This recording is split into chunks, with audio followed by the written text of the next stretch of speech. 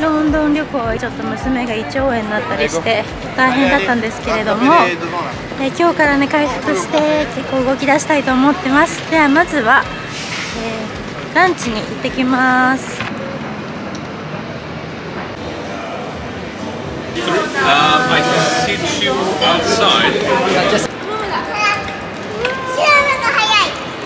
娘の体調が微妙だったので、そしたらインスタグラムで美味しいうどん屋さんをロンドンに住んでる方に教えていただいてやってきました。まだまだ胃が弱まってるので助かっています。私はカツ丼ですが、すごいうどん美味しそう。暑いからね、工夫して食べてください。美味しい。だし。美味しいね。あ、これ本当にありがたいね。めっちゃありがたいね。めっちゃありがたいね。シングル、ツー。めっちゃ高いところだよね。めちゃくちゃ高い。なんでこんな高いの？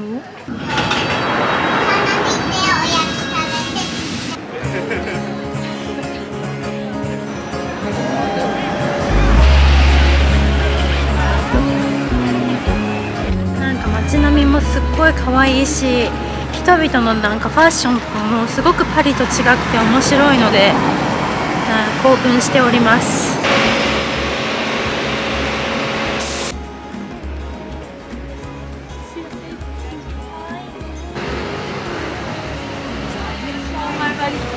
今ですね、このお花の展示があるところを巡りながらキングブリッジからスローンスクエアに向かって歩いてるんですけど、もうすごい建物も全部可愛くて、晴れてるから余計ね、とても素敵です。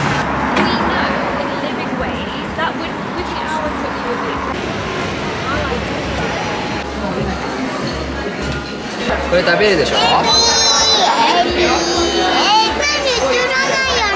はい。めっちゃ美味しいこれ。エビワンタン美味しいよね、辛いやつで。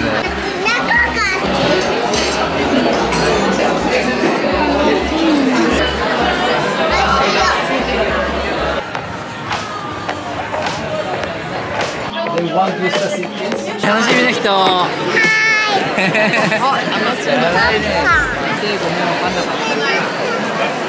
い。ライオンキングが終わって家に帰ってます。娘は後半は寝ちゃったね。前半はでもめっちゃ可愛かったね。そう、前半はもうめちゃくちゃ笑顔で。目キラキラがやばかったね。ねえ、私はね、若い頃の夢はミュージカル女優なんですよ。ハイエナ役やってたかもしれない。ロンドンにいたら多分ミュージカルにすごい通ってた家族なんですけど、パリだからね、もっと違うパリらしいもの、美術館とかね、バレエとかね、と娘と通いたいなと思いました。おやすみなさい。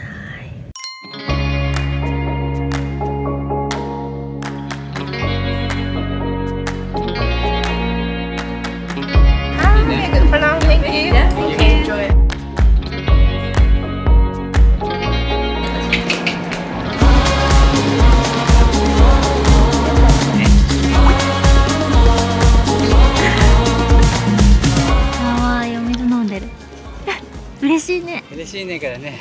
さあ、名前入りなの。こっちのお茶はね、待って。かわいい。あ、これはリブゴーシュっていうお茶でね、何だったかな。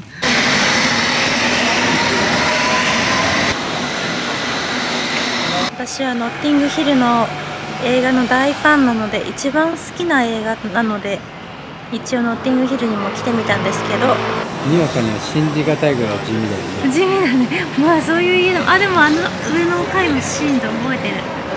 そうだね。ね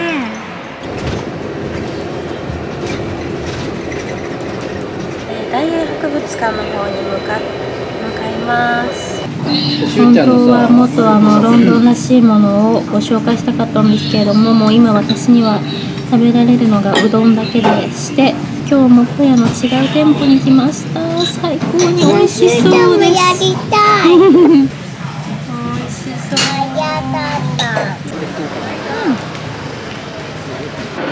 子供との博物館はあんまり間が持たず、すぐ飽きちゃったのでアイスの休憩してます。はい、もういいの？ライオンとか見ないで。いや、いいの？見るよ、もっと。まだ全然だよね。エジプト編とギリシャ編しか終わってないからね。こっからだよ。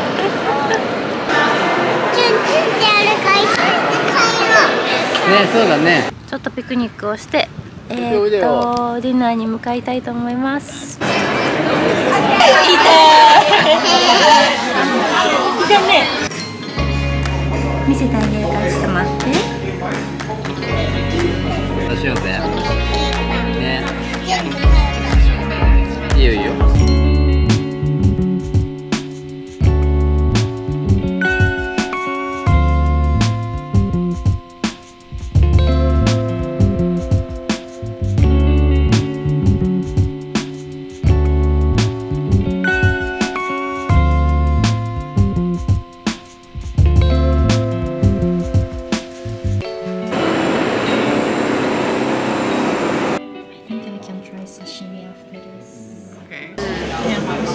Where is your favorite destination to travel from Paris? Maldives. I need to try. Very professionally, like I research everything. I look at what people say. I look at the seasons, prices, weather. So I make it like a real business plan. 家に帰ってきました。パリもなんか梅雨なのかな、ちょっと雨が最近多くってで若干ムシッとする感じもあって、でも肌寒かったりして、なんかこういう時私中華が食べたくなるので今日は中華を作ります。このありえないほど大きなきゅうりを使って、作り置きにもできるからちょっと多めに作ります。きゅうりは2つの味でつけまして、こっちは大人用のちょっと酸っぱくてピリ辛のきゅうりです。お酢とお醤油と、赤唐辛子と生姜と、アガベシロップを入れてつけております。こちらは娘用で、ごま油とすりごまに、こちらであまり無添加の鶏ガラスープの素は手に入らないので、うまみを出すためにロクスケジを使ってます。ホタテとかのエキスも入っているので、ぐっとそれだけで美味しくなります。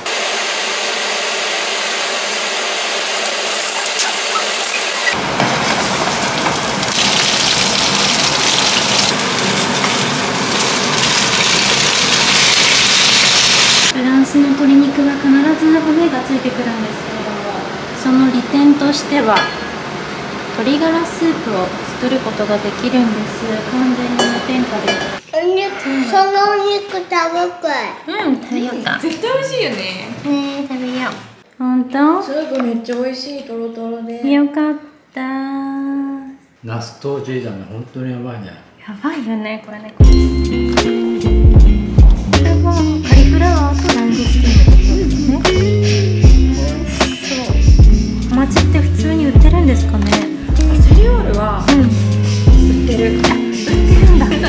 手元にしよう。ありがとうございます。何でもいいよ。もう私はね、フリー素材だから。全部すごい綺麗ですよね。とても綺麗ですね。テイストが難しいです。さっきのグリーンの花瓶結構いいですよね。結構良かった。ね。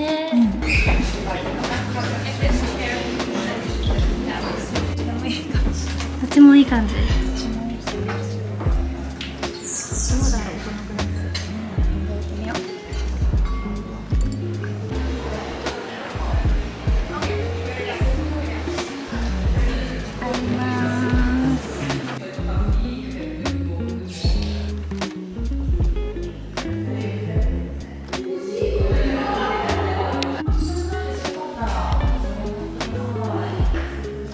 側に気を塗りました。超ギリギリ。行きましょう。金曜日恒例のデートに行ってきたいと思います。